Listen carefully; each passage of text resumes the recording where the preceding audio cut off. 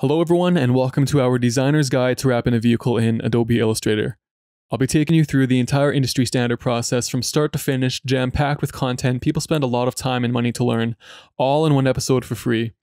And you can support this series by simply liking, commenting, subscribing, or sharing this episode, which will go a long way in the future for production of episodes like this one. Without further ado, let's get started with our design. And you'll want to begin by finding the vehicle outline template for the vehicle you'll be designing a wrap for. And you could just search online for vehicle outline template. And I downloaded this template from Pro Vehicle Outlines. They're not a sponsor or affiliated in any way, but they're definitely a good resource with a lot of different templates. Like they have emergency vehicle cruisers and helicopters and cranes. So they have a lot of different vehicles. I'm just going to come up with a design on the spot here. I want to do kind of a partial wrap, and then I'll also do a door decal, which is the most common vehicle wrap / decal. So let's just create a circle, roughly the size of the vehicle, a bit larger, and I'll make that red. And I'm just going to make a generic sale sign. So I'm not going to really be talking too much while I'm designing. It's pretty basic, but I will fast forward the video so you can see what I'm doing.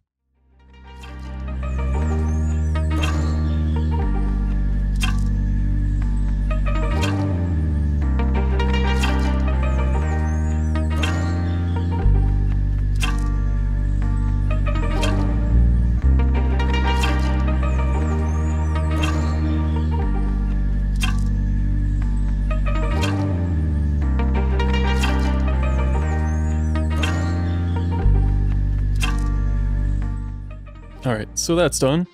And now I'll just make another generic door decal here.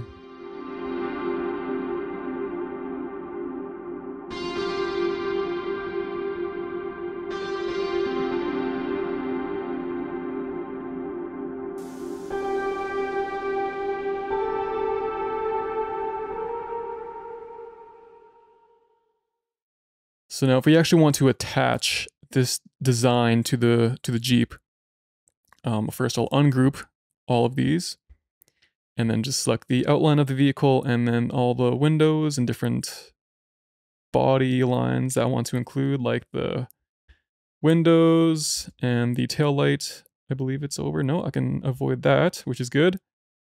And then that should be all. Then I'll copy what I selected with Command C and I'll paste it in place with Command Shift and V. And then I'll go to Object, Compound Path, and Make. And then I will select with Shift the decal behind the body. And then I can hit Command 7 to create a clipping mask. So as you see, the selections I made push the design backwards. And that placement is terrible. Obviously, that text is unreadable. But let's see if we can adjust that. We have to go into our layers and into our clipping mask. With this group. There's not really much we can do. Let's just pretend we can see that, and that is a nice design. So that is what you would want to do if you're sending a proof to a client. But now let's actually set up this wrap for print by creating a new document. And we'll make it 227. This is actually the max. This is an oversized artboard. And we'll have the color mode CMYK and the raster effects at 300 and measurements at inches. And then we will click OK. And then I will just copy this single side in, since this is the only design we have. I accidentally copied the second Jeep as well. I guess they're just connected. I'll use the direct selection tool. And then Command C and Command V to paste. So this design is at 1/20th scale, or this outline I should say. So if we go to our new document, we can go to Object, Transform, and Scale. And we can scale this to 1000%, so that will bring it to full scale. So now if we select our design, I'll start with the door decal. You'll see the actual size of this. So this is 26 inches by, just over 4 inches. And you can actually make your adjustments to life sizes now because it's not 1/20th inch, which if I select this, obviously it's 1/20th that size. But yeah, anyways. Getting these set up for print. Now, designing is the fun and easy part. This is the tedious part. So let's select our designs. I'll go into the clipping mask and select the partial wrap and the door decal with Command C, and I'll just paste it below with Command V. So this is 53 by 53. And that seems to be covering all that we need to, so that's good. And as we know, this is 26 by 4. So now we have to think about actual vinyl, what this is going to be printed on. And most printers typically can print 24 inches by like 500. So it doesn't really matter how long, but 24, 48, and 60-inch vinyl. So these are only 2 color, basically 1 color, because the vinyl comes as white depending on which type of vinyl you get. Because there's certain vinyl that can print color, or you could also color match, and you can order specific colors from different companies like 3M, Avery, Dry Tack is kind of different, but yeah, mostly 3M. So this design is 53, so that would just be too big for our 48-inch vinyl. But if I scale this down to 46, because you don't want it, or even 47, you don't want it to be at 48 because that's the size of the vinyl. So 47 by 47. If we bring this up, we'll see if it's too small. And that might work for this design just because a big portion of it is covered by the wheel well. So that might work. And if your customer doesn't mind, or your client doesn't mind it being that small, or if it's for you and you don't mind it being that small, then that would be a good option. And that would save you some money because you wouldn't have to buy as much vinyl.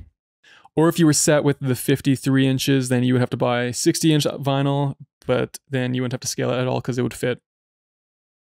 So this design, it would be pretty easy to prep, honestly. And I'll begin by creating something that we call a weed box. So I'll just make a selection around my design, and I'll make the stroke black. And then I'll just go to Object, Path, Offset Path by a 1/4 inch, or even an 1/8 inch. And then I'll delete my inner outline. So when this prints, it will print with the weed box, and I'll explain that more in a second. I'll add the exact same thing to the door decal. And same thing by going to Object, Path, and Offset Path. And delete the inner outline. So I'll group that together with Command G, and same with this. So let's compact this to print, which will save you money and material.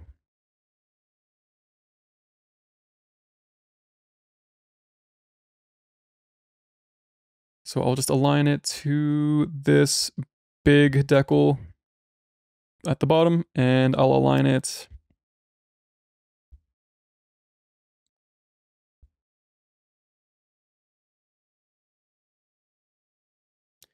.125.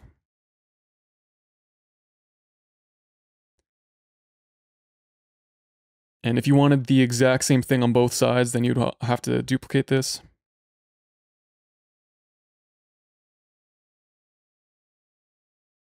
So like that would be perfect. And this all together is, if we go to our properties, 53 by 111, almost 112. For a 60-inch vinyl, that would be perfect. So let's just group that and align that to the car, which is what I do, because I usually send my design off to our printer, and I just like to make it as nice and clean as possible. You could simply write this up as a die cut, but now let's assume that these circles are more than one color. So let's make this a gradient, like that.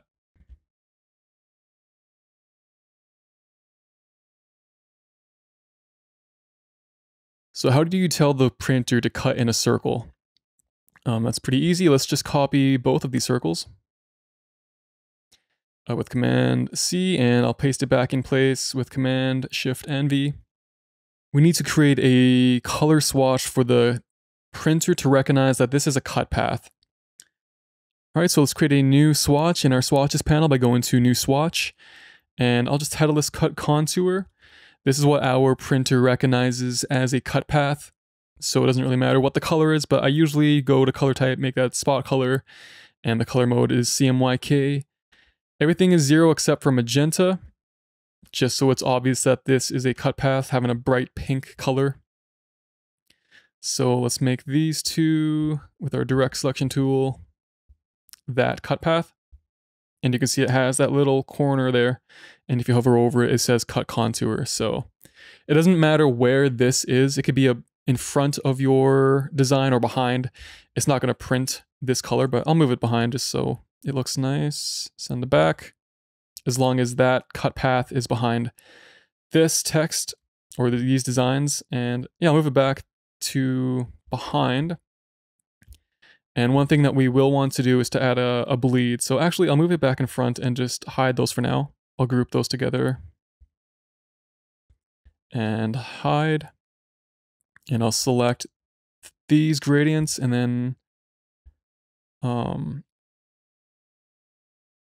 show that layer, and I'll go to Object, Path, Offset Path, and make sure Preview is selected, and yeah, that will be good. So we're just adding bleed, so when the printer cuts along this cut path, there's not just a white outline on the outside, because the vinyl would be white if it's printing color.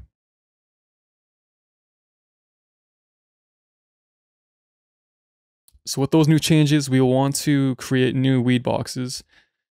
Weed boxes aren't really necessary, I guess, but for more complex designs, they help the installer line up or space your designs, and gives them something to cut. And one thing to remember, if I find the right layer, is that we want to mirror one of these designs. So I will mirror this one, not including the weed box. I guess it doesn't really matter. It's square, so I'll include it. Why not? And then we'll just reflect it. And then go to our text and reflect that and make it on a negative angle. So now it is mirrored for both sides. And then you'll do the same thing with this. It doesn't really matter actually, because this will be printed off as a separate decal, so you could apply it at any angle that you want. So we'll leave that. That doesn't really matter, but for this, it's actually on the right angle. All right, so it's all looking good. So this is, yes, slightly bigger, running at 112 and 53. And that is how you design a wrap in Adobe Illustrator. I hope this video helped. If it did, don't forget to subscribe to our YouTube channel and follow us on all of our social media to never miss more content like this. Thanks for watching, and I'll see you in the next video.